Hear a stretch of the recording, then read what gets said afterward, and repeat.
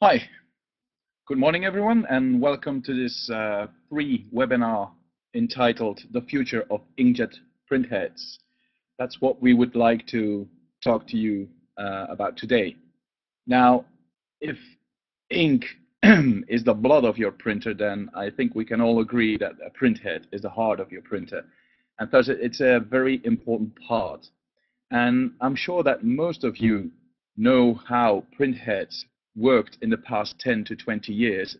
And most of you, including me, really don't have a clue where this technology is going to go in the next 5 to 10 years.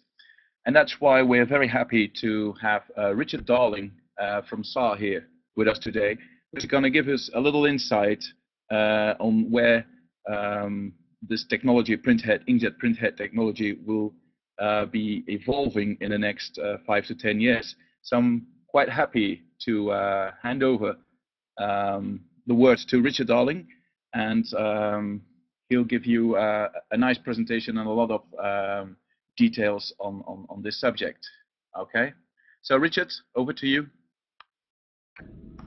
Thank you, Philip. I'm happy to do this presentation. I'm not sure, it's a slightly unusual situation in that ZAR is way behind the scenes for most of the audience, I'm guessing, in that we actually deal with original equipment manufacturers, and sometimes that's that we provide actually takes some years, if months or years, before they actually find their way into printers. So the technology track that we're on actually manifests itself in product that's available for the graphics market sometime down the line. But what I'll do is I'll take you through, I know it's future inkjet printhead technology, but I'm going to take you through some of the past so that there's a background for it, and then I'm going to take you into some of the things that we're doing now and how some of those things now will actually come into the realm of graphics products, graphic printer products, over the coming months and years. There are limitations as to what I can say about what we're introducing, the specifics, the science, the technology, and the mechanics of it all. But I hope you'll appreciate that. But when the final package arrives, it's a package of all those things inside it, and it is intellectual property. So we have to be careful before a product actually reaches the market. The background to ZAR, I've been in wide format graphics for a long time, but my contact with ZAR was sort of very, very distant. I knew the name, but nothing more. So just to make sure that people know who ZAR is, if that should be interesting, we were founded in about 1990 as a spin-out from Cambridge Consultants. Cambridge Consultants take technology from the university and spin it out into companies that can commercialize that technology. ZAR's IP at that time was piezo-based inkjet technology, primarily aimed at industrial printing or deposition processes, but the task for ZAR was to actually find a way of taking that to market to make it useful. By the mid-1990s, the main business model was to license the technology to people who could manufacture and use the technology in products. So licenses were sold to IBM, Brother, Toshiba, Seiko, Panasonic, and a range of others, and at that stage, that was because it takes cash to manufacture this type of product. That was the route to market for us, and to be honest, it was disappointing because the take-up in the market, when you've got a new technology, it depends on people actually showing faith in it and pushing it. So it wasn't happening as fast as it should have. So by approaching the end of the 90s, then the strategy was then to move into manufacturing, raising the cash through an IPO in 97, and then purchasing the IBM plant in Sweden were the ways into that. So that's where ZAR started as a manufacturer of printheads. Now our technology is developed to be sold in component form. So we sell printheads which embody all of our technology. Some of those licenses continue for technology, individual parts of technology. So most of the printers in the graphics market, or many of them, certainly, with printheads in from our partners, our licensee partners, they actually include some ZAR technology. But the strategy for some years has been that all of our technology is only available in ZAR products. So we design, we research behind it, design, manufacture and sell printheads as our core business. We are the largest independent supplier of industrial piezo printheads, and we deal, as I said before, with OEMs all around the world, OEMs that produce digital printing products. 93% of what we produce in the UK and in Sweden is exported. We've grown by about 60% over the last 2 years, and we now have over 830 staff. That's purely focused on research and development and manufacture and distribution, sales and administration for printheads. More now is being invested in R&D because we've had a very healthy period of the last 3 or 4 years, growing massively. So the investment in R&D to get to the next stage has been phenomenal. 12% of what we earn, what we take in, is reinvested in R&D. We have a very large R&D facility in Cambridge, and that's coming through with some technologies and products which will help to change the way things are in the graphics market, amongst other markets. So going back a little, the first conversion in the market to inkjet was graphics back in 2000. So that's a mature transformation from traditional processes to inkjet. The next stage was to develop something that could print single pass, and that's not something that's really into the graphics market at the moment.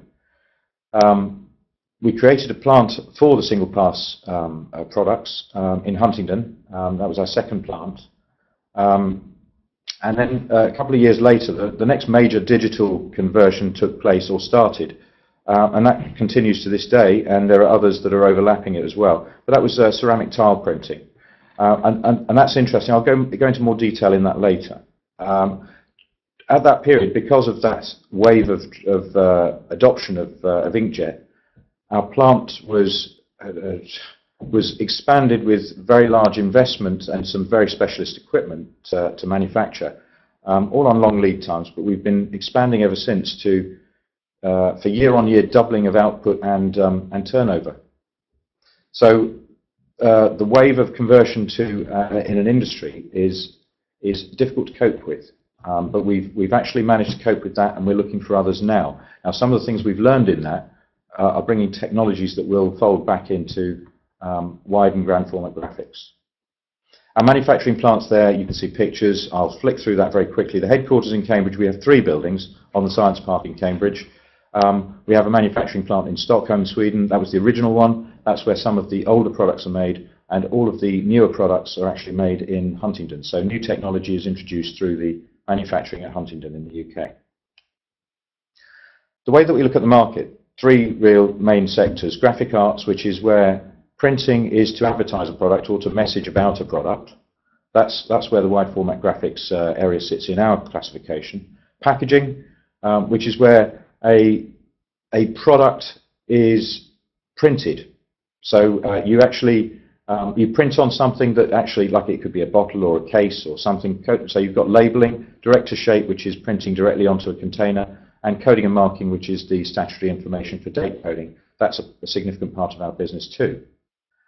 And then lastly, but not least, the industrial sector, which is the largest of our sectors, which is actually printing a product. It's making a product. So that could be decorating a ceramic tile. So you'll have seen over the last few years, if you've taken an interest in ceramic tiles, that the variety of design that's available and the move away from repeated patterns has been incredible. It's been a revolution in that sector. Now, the same could happen in wood-based products. So for things like office furniture, where all of the grain is the same, that may change over coming years. Now, that's down to some of the technologies that we've introduced, and some of the technologies that are interesting for wide format graphics. We are also into the things that are in the press now: advanced manufacturing, 3D printing, printing photovoltaics. All of that is made possible by the types of technology that we're bringing in, and as they become commercialized and more produced in volume, then some of those things can come into graphic arts. So in wide format graphics, you see there, I'm just going to flick through this. At the bottom chart there, we do an analysis on each sector.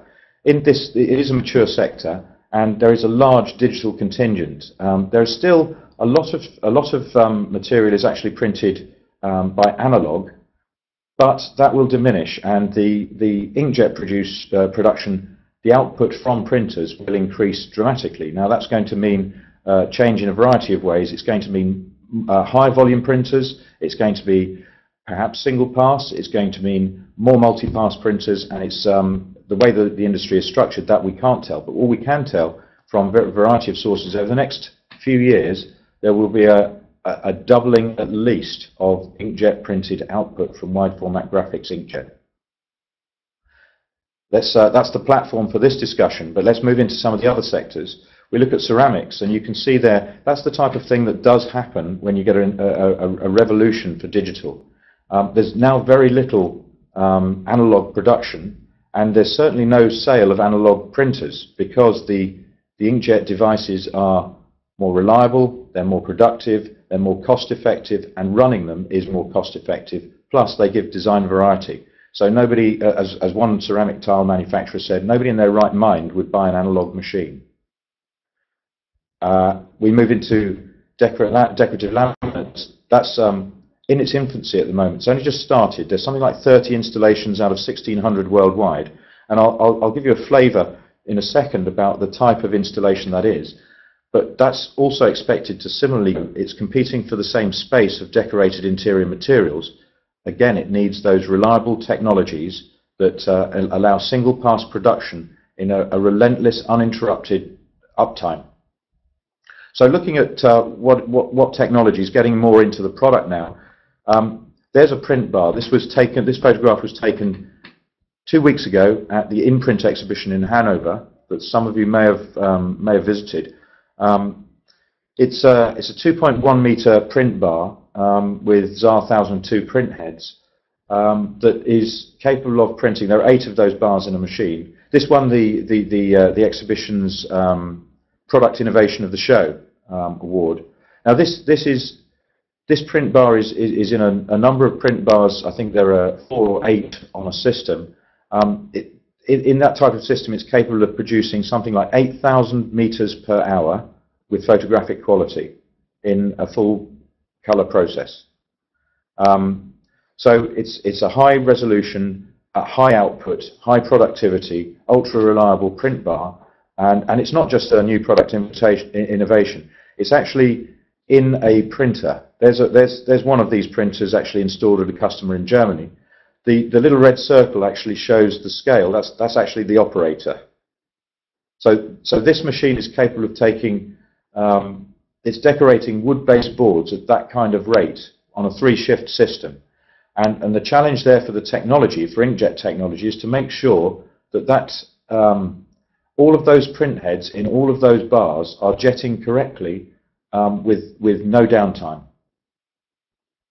Now that's relevant for wide format graphics, because if that sort of reliability can be folded back into a graphics application, that means that I'm sure that many wide format graphics printers have worked very hard, but there is an element of downtime from things like cleaning cycles and from when things go wrong. So what our technology is aiming to do is to bring reliability, print head life, expectancy, and all of those things to a new level, so that inkjet is considered to be a reliable production technology rather than in some cases where it's actually been quite temperamental.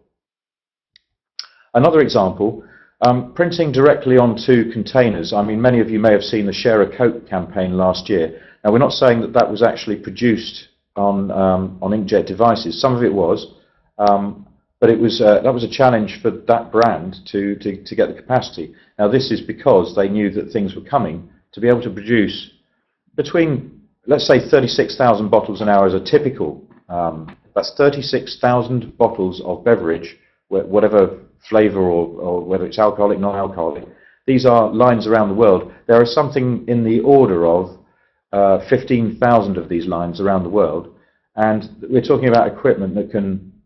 That's a still photograph that's deliberately showing vagueness around the print heads, but those heads are spinning around containers to decorate those containers in a line with that output. Now, these are phenomenal speeds, and you can imagine that if anything goes wrong on a machine like that, that stops the line, and that is disastrous.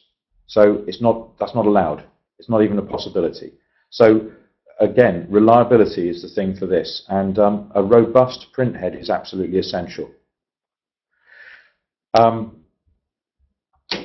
So in all of that, there's some examples of industrial requirements. Single pass operation, yes, so you can produce an image single pass. Now in graphics that may not be possible because you've got a mechanical system that has to position the printhead to within about 5 microns of another pass. So you've got all of the expansion, contraction and mechanical tolerances that go into sweeping across in multi-pass operation. But single pass operation from a printhead's perspective is now proven and common. Most of our output is single pass.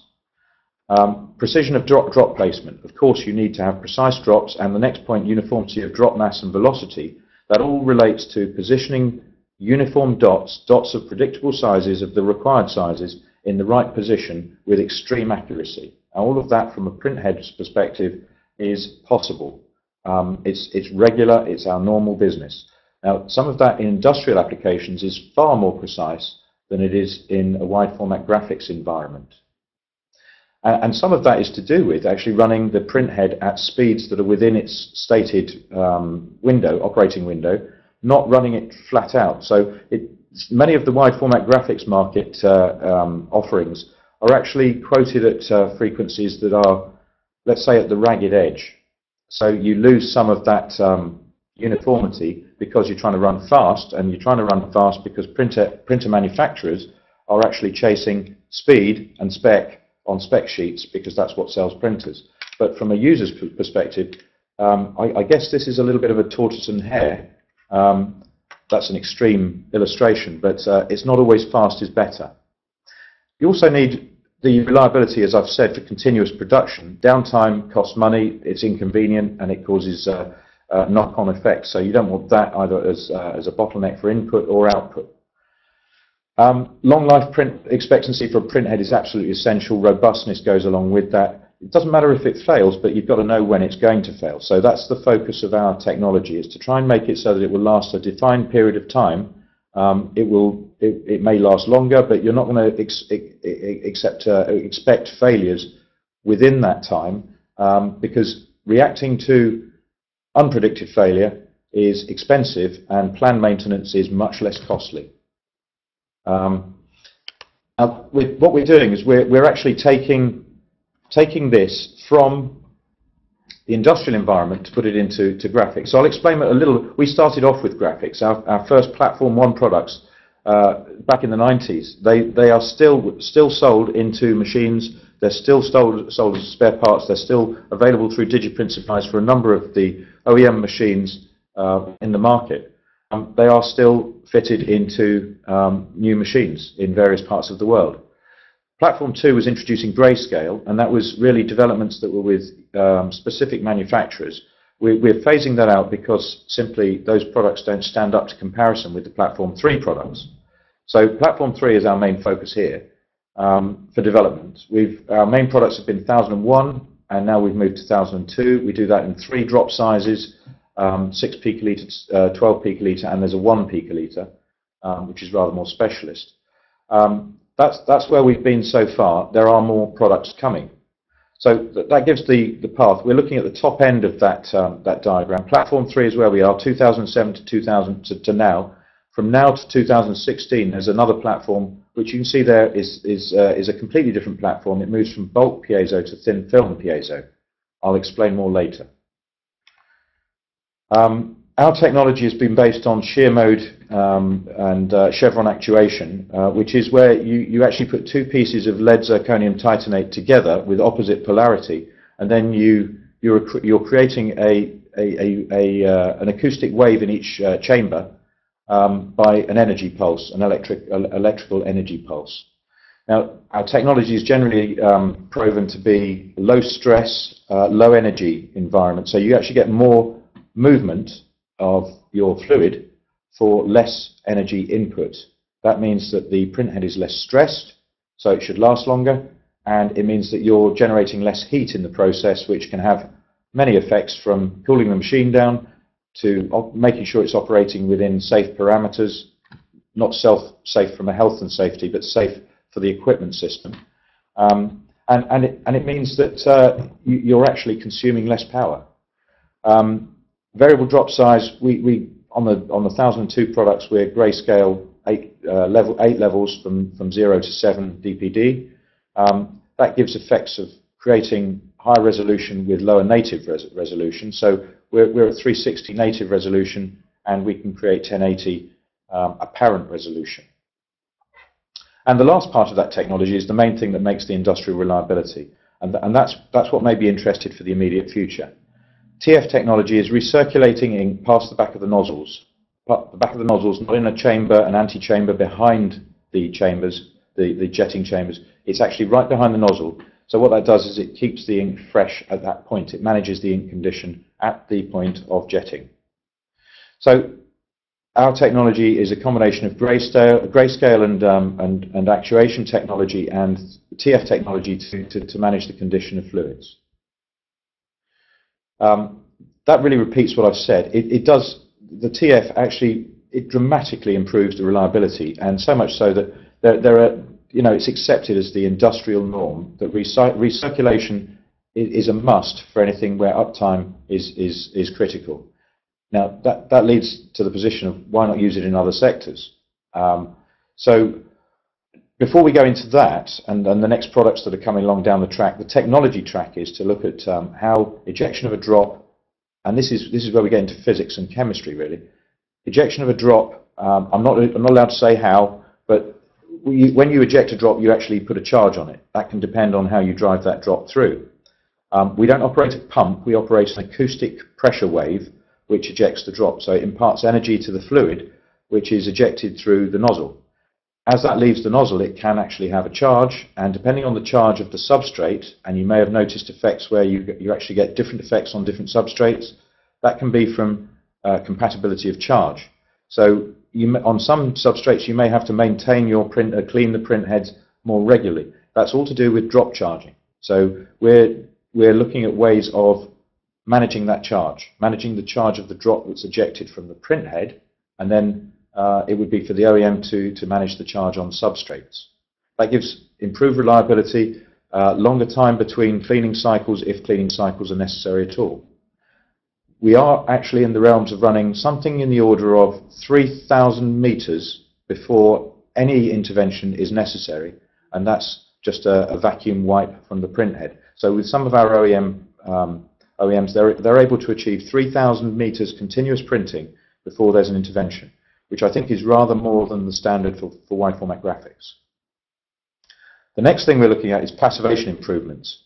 Inside the print head, there is an electrode that on each chamber, each channel wall, which is to actually transmit the energy into the chamber wall.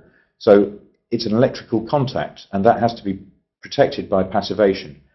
Often when a head blows, then that's because that passivation fails. It can be compromised by various things, fluids particularly. So you might get a head to last a certain amount of time, but if we don't understand the chemistry, the fluid can actually damage the print head passivation. So we're looking at ways to improve the passivation, to make it thinner, more effective, with basically its nano coatings and atomic layer deposition. So the research that we're doing goes into that. In our process control, the next section, color balancing, people want heads to drop into place where they don't need to be trimmed and adjusted. They actually perform as the head before it did, but without whatever failure there is. To build machines or to repair machines, that's essential. And to get uniformity of imaging, the uniformity of drop mass, drop velocity, and print head performance has to be regular across the print head. There are imperceptible changes in the way that we make print heads to generate that. So 1002 compared to 1001 has many of those things included. So that improved uniformity helps people to build machines and helps people to maintain machines, which should mean that the capital cost of machines comes down and the running cost of machines comes down. So the next product we're introducing is something that takes some of those technologies and it puts it into a package which we think is wide format graphics. This will start to see its way into printers over the next months and years. It's from single pass, but it's for multi-pass. So it has the it's a cost-effective package. It's robust. It's suitable for UV solvent and eco-solvent inks. It will later become available for water-based inks and for hybrid inks, for like hybrid UV and latex. So we'll start to see this in machines where it offers options for fluid types. It's what's called an edge shooter architecture, and I will explain more about that just in a moment. It gives stability, the flexibility of ink supply options where you can use through-flow technology, recirculation technology, or you may not. And that's for the OEM to decide how they configure a machine, but it gives options there. And it's designed to give a reliable productivity so that it can provide some of the things that are necessary in single-pass industrial print in the wide-format graphics scanning environment. You can have, as I said, you've got options for the ink supply. You can either have it recirculating continuously as the printhead scans and prints. You get a constant rate of recirculation so that it's continuously priming behind the nozzles, cleaning the ink, making sure there are no air bubbles, air ingestions, and recovering from any lineouts. You can use that, but that means a more complex ink supply system with pressure management and thermal management, which may make a machine more costly. But the upside is it gives the ultimate reliability. Then you can use it just as the third option there is you can use it as a simple, like most of the other printheads in the market, which is where you actually have ink supplied to the jetting chamber, and that's where it stays until it's used. It's a very simple gravity-fed ink supply system, and it should be a low capital cost, but you may find the traditional sort of reliability issues where you have to put it through cleaning cycles and purges and primes. Intermediate, you can actually have it switched recirculation, so you can have a simple recirculating system, a pump and a timer, so that it can pulse through at the end of traverse. So effectively you're going through an internal cleaning operation at the end of each pass, and that delivers recovery, so you don't have a line-out multi-pass, you don't lose a print, you don't have to stop, and that's going to increase productivity and reduce wastage. But it's a low-cost ink supply system to deliver a step change in reliability. So I said I'd explain more. That's a traditional. This is just a diagram that shows the ink goes to a chamber. It's a manifold, and it's available in the chambers and supplied to the chambers ready for jetting. So as soon as you actually trigger jetting, you jet and it's replenished. That's very simple. Ink recirculation through flow is you take it into one manifold, across through the channels behind the nozzle into another manifold and back out continuously, and the ink is managed external to the printhead thermally and pressure-wise. There has to be a negative pressure at the nozzle so the ink doesn't fall out, so there's a negative meniscus pressure, but it's available to jetting in the same condition regardless. Now the advantages there are in things like printing white or heavily pigmented inks. So all of that is proven in single-pass markets, and this technology is the technology of choice for difficult fluids. And then the third option is the switched recirculation, where you can have it in the print mode. It's an end shooter. We'll call it an end shooter, or at the end of each pass it recirculates, so you're refreshing the ink. The next thing, and I will skim through this because I'm conscious of time, the next technology is a complete change. It's designed for a lower cost of printhead, perhaps not as long a life, so we're looking at maybe 1 to 2 years life for these printheads, whereas piezo, we have printheads in the market that are actually 6 or 7 years old. We've had reports that most of the failures are actually from events rather than all weaknesses in manufacture that are covered by warranty, but events where there's a strike with a substrate. But thin film piezo is rather different. It uses much less material. It's much more cost effective to make in high volume. It's a different technology, but it can actually break inkjet into new areas of industrial print, where previously the capital cost of equipment or the speed of the equipment isn't sufficient. Now, looking at this, the first products will be water compatible. They'll also, of course, then UV as well. The productivity, 100 kilohertz for firing. We've tested it to 160 kilohertz, but we're talking that's an order of magnitude different from the current technologies. We're looking at something in the region of between 10 and 20 kilohertz, let's say. So in some cases, for simple printheads, you can get up to 40 or 50 kilohertz in some machines, but they are very simple printheads. This is a printhead that can be up to 1200 dpi and print at 100 plus kilohertz. So we're looking at least double, probably 500% the speed of current technologies. Low cost of operation. It's a silicon MEMS body with a thin film piezo actuator. That's definitely different. Whereas we machine panels in the piezoelectric material, in the PZT, this is actually deposited onto a silicon MEMS frame. On the left, you see the current technologies. You see that the brown is actually, or orange, is actually the PZT material. And on the right, you see a blown-up version at the top of the P4 is what we call it. It's platform 4, which is the thin film technology. Now, you can just about see the brown on the top roof of those chambers. That's just a really tiny amount of lead zirconium titanate, just there. The nozzles are effectively around about the same size. They're slightly smaller, but you see the scale on the right of the line of nozzles and line of chambers on the bottom compared to what we have today. So the devices are going to become very much smaller and very much more difficult to make. So the investment that we need to make is in the technology to manufacture those, which is what we're gearing up for now. The technology is proven, and that's coming. We will start that technology in around about 2016. So as I said, we deal with OEMs, and that will take some time to come through the OEMs into products. They've got to design machines to be able to use that. So in summary, ZAR started in wide format graphics. It began 15, 20 years ago. We're still in wide format graphics, but other sectors have taken off to a greater extent. So our presence in wide format graphics and what we're reported to be is less important in wide format graphics and more important in other sectors.